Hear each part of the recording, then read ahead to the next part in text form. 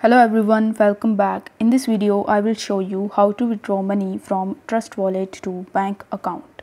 In order to do so, you first have to launch your Trust Wallet mobile application. So you just have to provide your passcode or your fingerprints in order to log in into your Trust Wallet.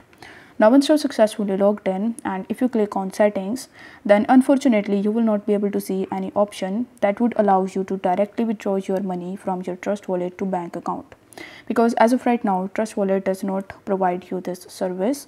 So in this situation, what you can do is you can use some other exchange on which you can use your bank account, such as Binance, KuCoin, OKX exchanges, and from there you can transfer your money from Trust Wallet and you can withdraw your money from there.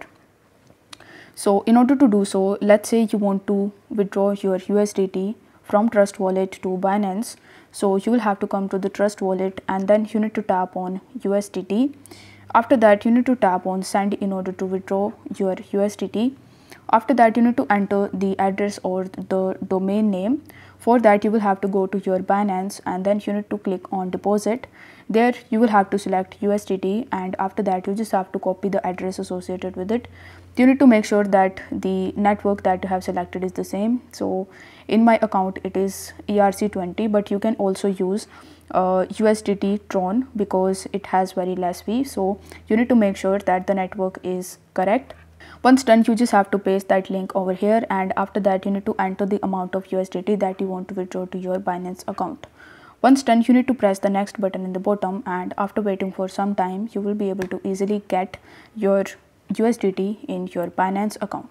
Now you will have to launch your Binance and you will have to log in into your account. Once done, you just have to tap on this Wallets tab in the bottom right hand corner of the screen. Then you need to tap on Spot. Over here, you will be able to see the amount of USDT that you hold. So you need to just withdraw it in your bank account from Binance. In order to do so, you need to tap on USDT and then you need to tap on withdraw.